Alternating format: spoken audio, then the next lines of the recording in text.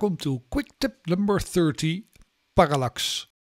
In this short video we explain you how to make a parallax video. This parallax or dolly effect is widely used in cinemas and very easy to do in Dronelink. There are a couple of ways of doing this, like a waypoint mission, but we're doing the droney from the on-the-fly mission.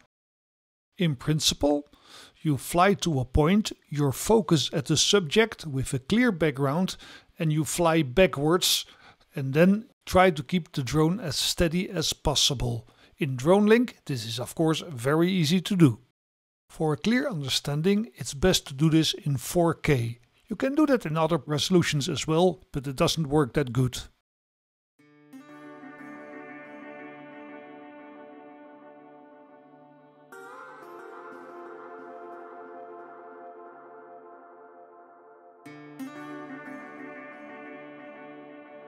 As said, try to fly your parallax flight as steady as possible.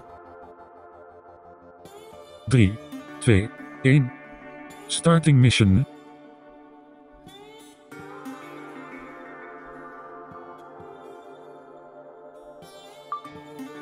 Of course, make sure you record your flight.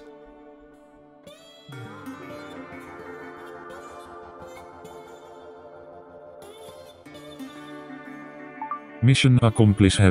And that's it. The rest you have to do in post. In the top right corner you see a link to a website where they explain the principle of parallax in very clear terms.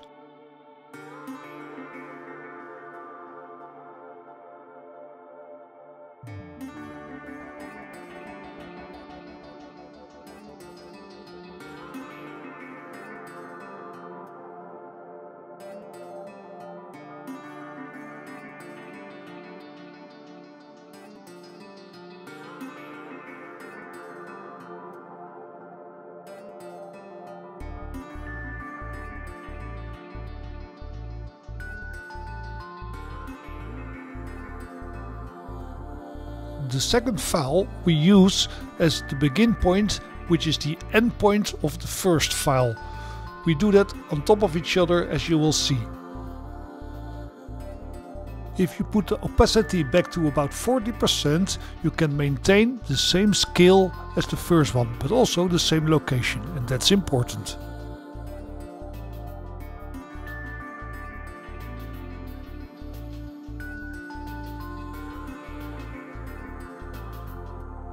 Now put the second copy on top of the first copy.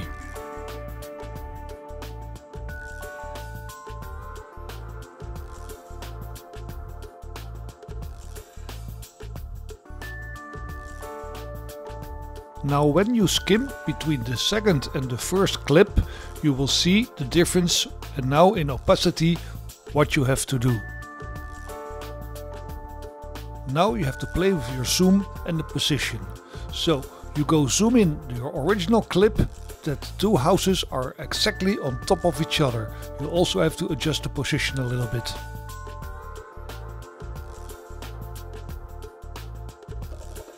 And as always, the more precise, the better the result.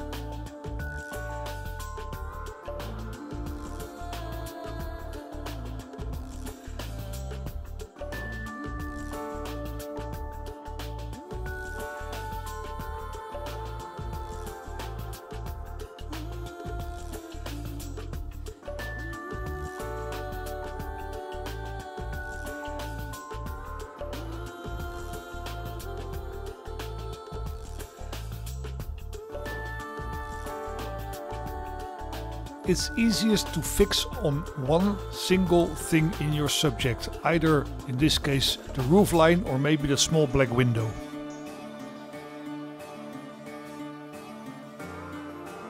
When you're happy, you can delete the second clip.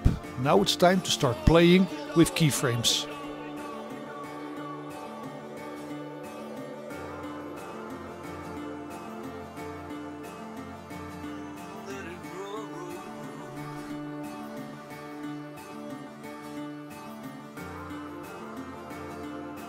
And here is your parallax in the editor.